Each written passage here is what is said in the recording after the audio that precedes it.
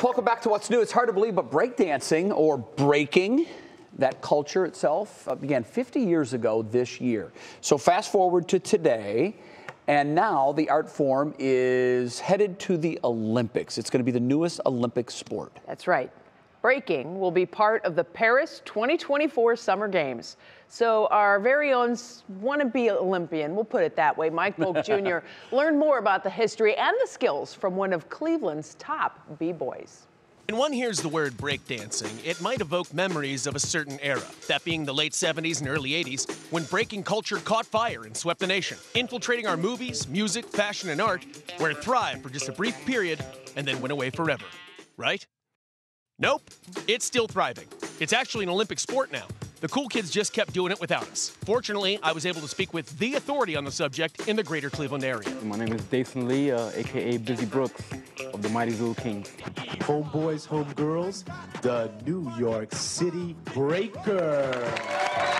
Can you give me a little bit of the history of breaking? It's a dance that started like in New York back in the late 70s, early 80s. I'm not sure if you know, but breaking is like one of the key components of hip hop culture. The DJ would notice that all the people will go crazy at a very specific part of the song, which is called a break. And they say, you know what, I'm gonna bring another turntable and I'm gonna try to loop that sound so that it can last longer, making people kind of just dance crazier and hype, you know what I'm saying? And the dance kind of came from that energy. Dason has spent the last 2 decades honing his craft, building his brand, spinning his spins, and doing stuff like this. And now he serves as coach and mentor to the celebrated and exceedingly boisterous Cleveland Cavaliers Scream Team. Now, the Scream Team, for anybody who might not be aware, would you describe what they are? They would say the NBA's #1 hip-hop dance team.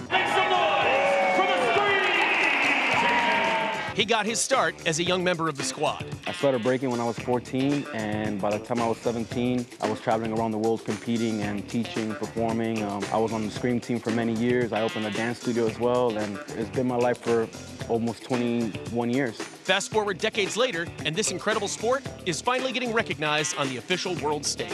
In the breaking world, you know, you have the people that are artists who break because they just feel free, they want to be able to get down. And then you have this whole other aspect, which is like the competitive world of breaking. The Olympics is finally an opportunity for people to see who truly is the best in the world. There were still a few things that I needed to clear up. Your favorite song to break to? It's Just Begun by the Jimmy Castor Bunch. Let's hear 7 seconds of it.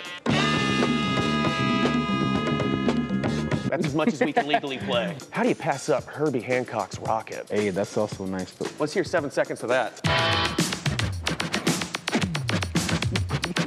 I mean, that's a classic, right? I mean, a true classic would be James Brown's Give It Up or Turn It Loose. Let's hear 7 seconds of that. Let's hear 7 seconds of that. Baby, give it up, turn it loose. No more, no more. Okay, we're good.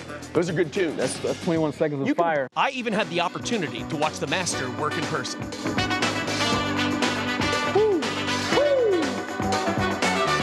Wow! This is Mike Polk, popping and locking for 3 News. Well, he got it. He nailed the ending, right? He landed Stuck it. the landing. I was wanting more from Mike dancing. I think we overhyped it a little bit. Yeah, but we did see a couple seconds of it in there. Yeah, and I mean, let's face it, we're not as young as we used to be. I'm trying so to see if he's out in the newsroom. I saw him in the newsroom a little while ago. I think he might be practicing right now. Yeah, well, by the way, when Dason is not coaching the Scream Team, he's also owner of the City Breaks Barber Shops, and he just opened a new cafe in Cleveland's Clark Fulton neighborhood. In fact, our Kiara Cotton is going to check that out later this week. She's going to give us a first look. That's cool. So he's doing well, and I'm anxious to see how this Olympic breakdancing thing goes. I think they should do like qualifying rounds or something here at the Rock Hall.